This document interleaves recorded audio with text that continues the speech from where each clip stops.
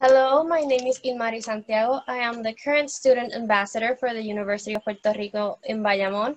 And on this tutorial, we'll be talking about how to create your resume. So for this, we have some special tools, and it all begins in our main page, which is headstart.org, which is the page you're seeing right now. To access the resume creator, first, you go to the virtual plaza and click on the Student Placita option, and you will look for the Peterson Career Prep option. Here, you will look for your university or college. Each university has their own access code, so be sure to know yours. You can either ask your student ambassador or send an email to info@heads.org or by calling or texting 787-616-3201. In my case, my university is the University of Puerto Rico, so I will go ahead and click on it.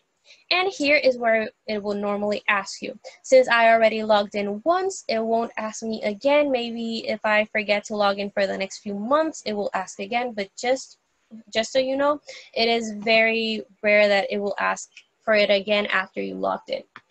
So for that, you will go to the Pearson's Career Prep option, and you will be here. Here you will be asked to log into your account so you can save your progress or different tools that you see that you like. For the resume maker, you will just click on the very big option that says create a resume. Here is the login. And let me log in real quick. Now we're logged in, now I can continue. So to, again, create the resume option, here it will give you a template in general, or I can create a CV. Let's see. Here we will click on the resume or CV option. Let's use a sample content, or you can start from scratch. For the sake of the example, I will just use a sample content, or you can also import yours and edit it here. You have a few templates from which to choose. Let's go with this one right here. And it will make one based on, for example, my name, and it will give a few examples so I know what guidelines to follow, what I should talk about here, or how much I should talk about or write about in the different sections. You can edit these, or you can move them or cut them. You can change, obviously, edit everything that is here. This is just a template, so you can be guided by it.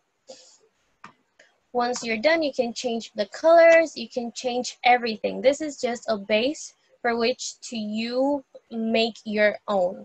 So that way you don't start from an empty slate, and it's kind of easier to visualize it.